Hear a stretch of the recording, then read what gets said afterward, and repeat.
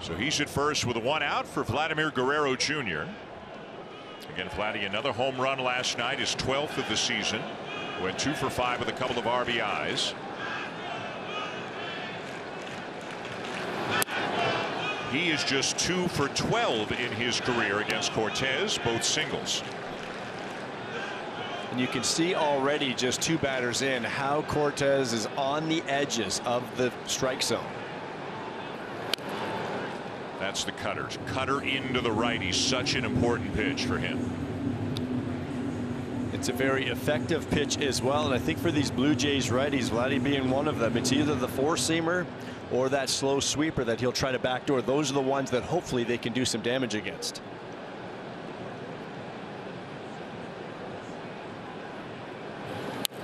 Out back, and it's 1-2 on Guerrero.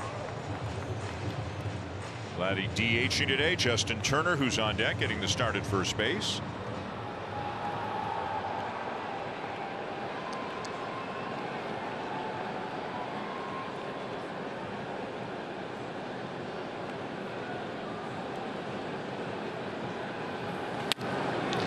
Cutter up and in. 2-2. Did not miss by much. Aaron Boone talked about the consistency of Cortez before the game, getting them deep into games, working on both sides of the plate, just being a very rock-solid presence in their rotation. As Guerrero lifts it right center field, gone! He has done it again.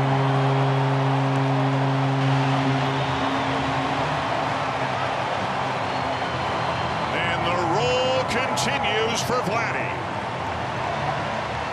He has looked like a different hitter since he's tapped into this power, and once again it's an off-speed pitch. It's out there. These are the pitches that we would see him drift out and roll over before, and they'd be weak ground balls to the left side.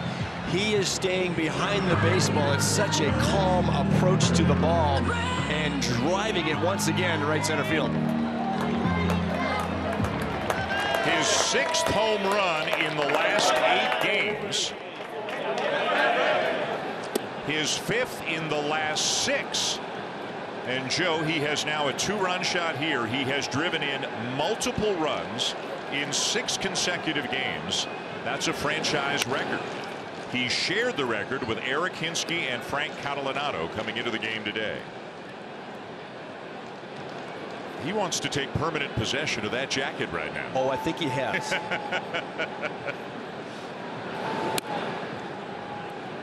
And what I mean about his calm approach, it's a very quiet move to the baseball. There's not a lot going on, and when a hitter is unsure of himself, unsure about his move to the ball, all those things going through your heads, those aren't good things, so you rush. The game speeds up on you. So let me ask you, because earlier on in the season we see a lot of balls hit in that direction, but caught on the track.